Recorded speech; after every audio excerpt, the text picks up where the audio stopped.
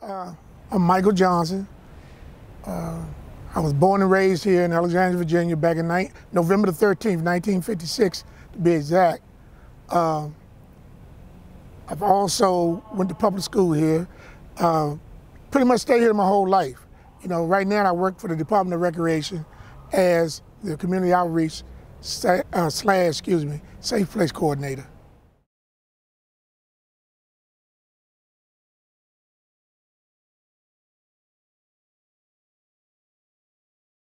I went to Charles Houston that sat here in elementary school. Prior to my family moving up here, me and my brothers, I was 9, my younger brother and sister was 8, you know, and I had a couple of older brothers. And when we moved up here from Queen Street, I lived right across the street from, it was on Queen and West, where Jefferson Houston sits now. It was a school called Jefferson High School, all white, set up on the hill. And we used to always look over there with just all white students.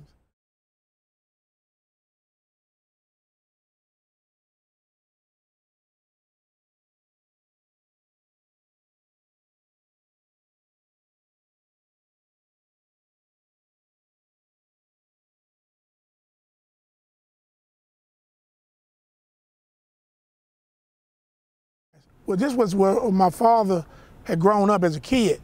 So this was his neighborhood too. You know, it was a little different back then. You know, it was different when I grew up. But yeah, this is the neighborhood he come out of also. So he just moved back into a familiar setting, you know. And my father was a groundskeeper. My mother was a cook at the famous Dixie Pig restaurant. And she worked there for like about 40 years, I believe.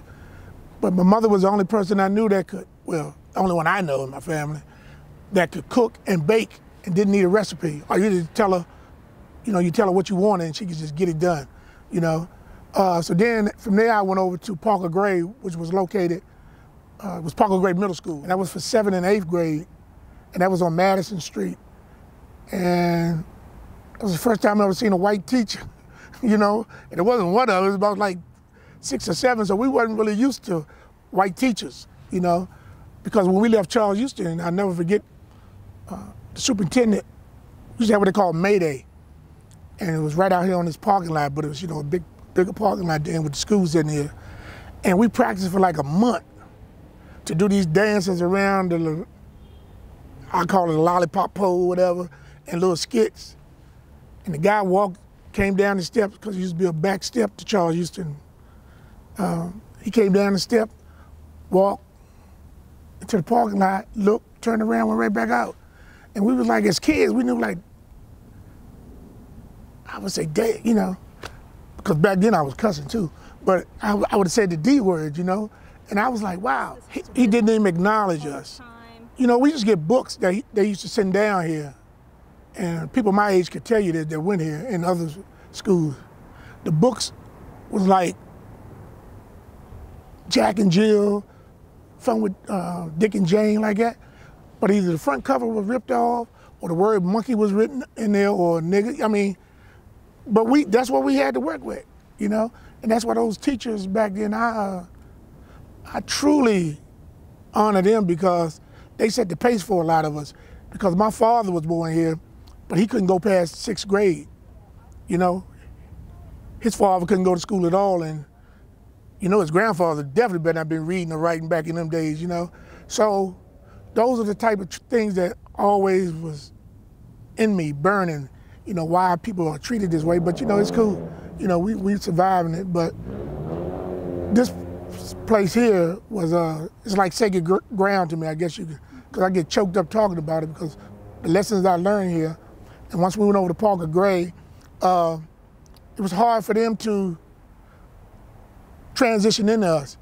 Because if I was a minute late, because I couldn't get my locker open, if I did that 3 times in 1 week, I got suspended for a week, you know? And going through all that, I was going through the race riots that happened when the guy Gibson got killed at the 7-Eleven. I was young, you know, and trying to put that together, you know?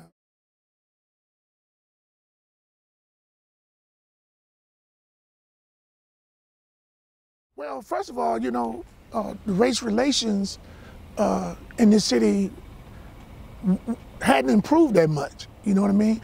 The black stayed on their side, the white stayed on their side, and then we're talking about later on in the 70s when we started really mingling it up. But no, back then, from my perspective, the problem was that most of the whites just couldn't accept us. We was told to love everybody regardless. And my mother used to say, it's good people that's white, it's good people that's black, and she used to point out the different colors. So that's what I grew up in. Like now, a lot of these kids not coming up like that, but that's why I thank my mom and them so much. But yeah, but once we got over there and dealing with their system, it was like, why are we here? So a lot of guys that did well in elementary school, they started turning to dropping out because by the time we got to the 8th and 9th grade, I think I had lost like 6 buddies that I used to hang with, from elementary to middle school. Got disinterested in school. Back to your original question, Mr. Gibson, he got killed in the 7-Eleven and the guy planted a knife on him. So that sparked off some racial tension, but the tension was already here because blacks were still being treated subhuman, seriously. And I know a lot of people don't want to hear the truth, but that's what it is, it's the truth. And got to the point where, you know what? Some of them had came through Martin Luther King, Malcolm X, so they was ready to go anyway.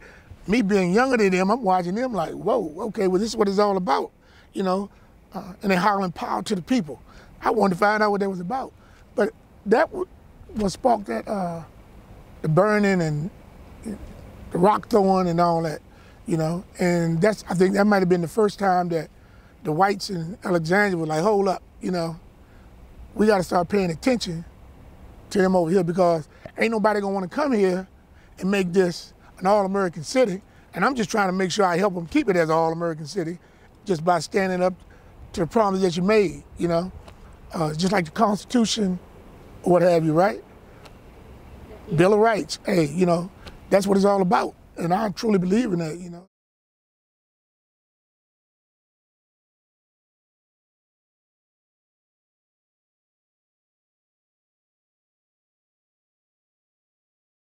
Well, when Robinson Library was a library,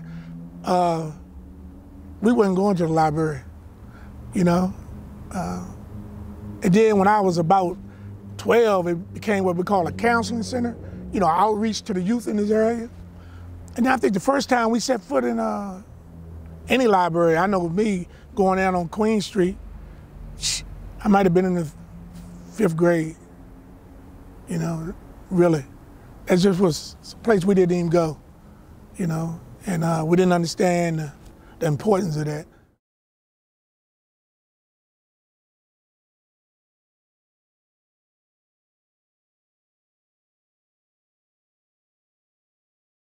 One of the gentlemen, Williams, he has some relatives still here, that lives here because they grew up here. Bubby, his grandfather married one of my great-grandfather's sisters. So that's how we became cousins with the Evans. Not knowing that when we went in there, when I was 10 years old. Not knowing that it even occurred because nobody said anything about it. You might hear a little bit of, and that's why I think some of our parents kept us from there, because they said, well, don't go around at Queensville Library. And when we tell them we went out to the library, don't go around there, you get in some trouble. That's all they used to say. Because they came through that.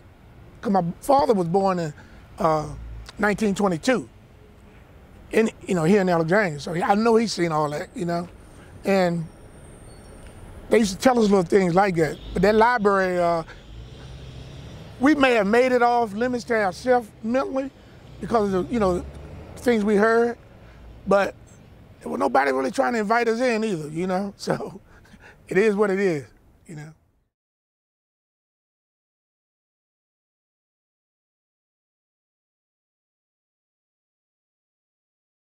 Let me give you the classroom. Yeah. Charles Houston, let's start there. Because I never went to kindergarten, so we're going to get that one out of the way, right? Couldn't afford that. Charles Houston had desks that had probably been there since it was first built. Some of the chalkboards was crap, even though the teachers used to have to take the chalk to write on the board. I'm left-handed. Every desk was right-handed, you know? So I had to learn to write upside down, you know? The rooms were like old cabins, seriously. I kid you not.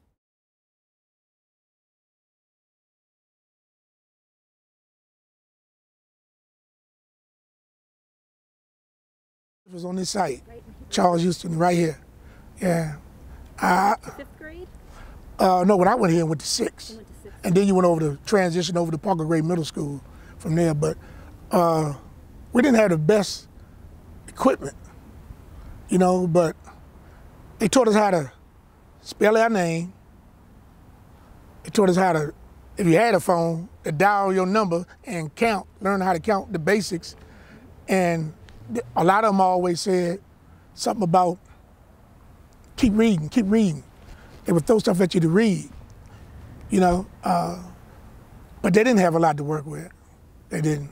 And I think we got everything that it was either broke or they was ready to throw out in the junkyard somewhere, you know. Very seldom. The only thing I ever seen that was new when I was going to school here, that was in the sixth grade, because they used to show us, they used to separate the girls, you know, when they take y'all and they show y'all one film about puberty and they show the men the other film. That's the only time I saw a new projector, you know? Because everything else was either chalkboard or those big old numbers on the flip chart, you know, or animals, designs on flip charts.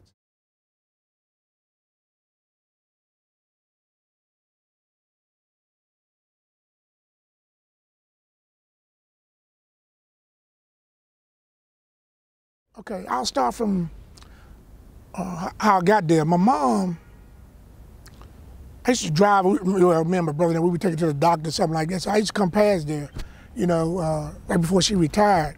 And she would always say, "It's an old cemetery over there, and it's been abandoned or something." She said, "Michael, your grandfather and them is over there." Something like, yeah, okay. And I was about 34 when she told me that, right? My mother died going on 4 years ago on Mother's Day. And 6 months after her death, no, maybe it was like 4 months after, I went to that cemetery. And I was looking how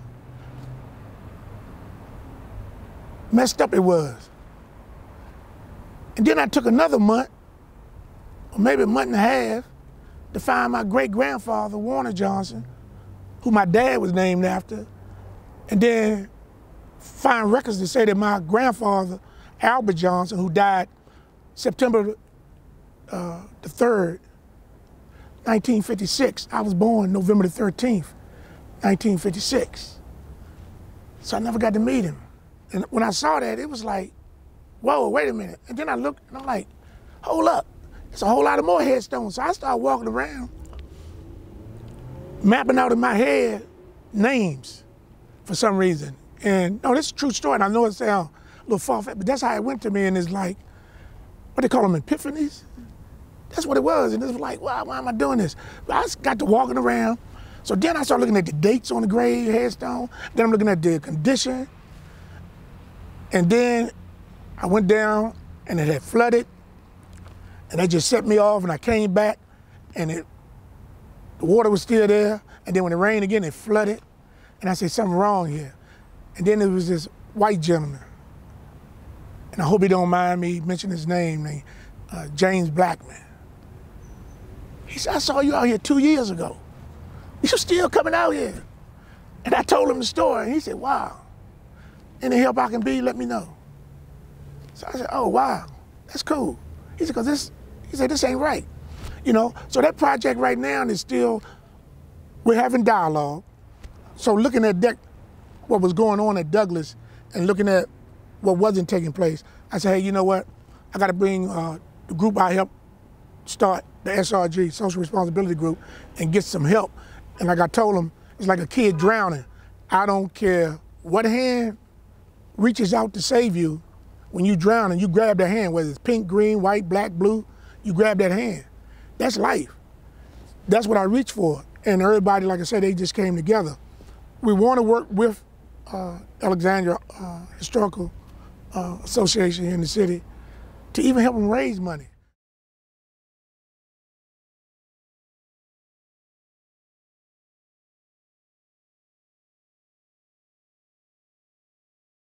The social responsibility group, we put that together because we saw an uptick in young people getting involved in legal system, you know, guns and fights and so forth. So we started that group saying, well, how can we be, instead of finger pointers, how can we be an asset to help other city agencies and nonprofits? So we came up with that name. And then I work also with Firefighters and Friends to the Rescue. So we do coats, backpacks, turkeys, toys, you know, along with a guy, Keith Burns, who's from here, two-time Super Bowl champion with the Denver Broncos. Then we work closely with the Sheriff Department, you know, with their program, the Alexandria Police Department, you know, with some of their youth outreach program. So some years ago, about 9 years ago, I would say now, these agencies really wasn't working together. I'm a boast and say I kind of like brought them together because people are there, you know, because people are territorial around here, and that's the other half of our problems, you know. And then I was doing something in the school, Pathways to Manhood, working with some of those young men that was on the border, but you could pull back. Did that. So just about anything in this community they want to volunteer for, I try to help out. You know, I try to help everybody, you know, regardless.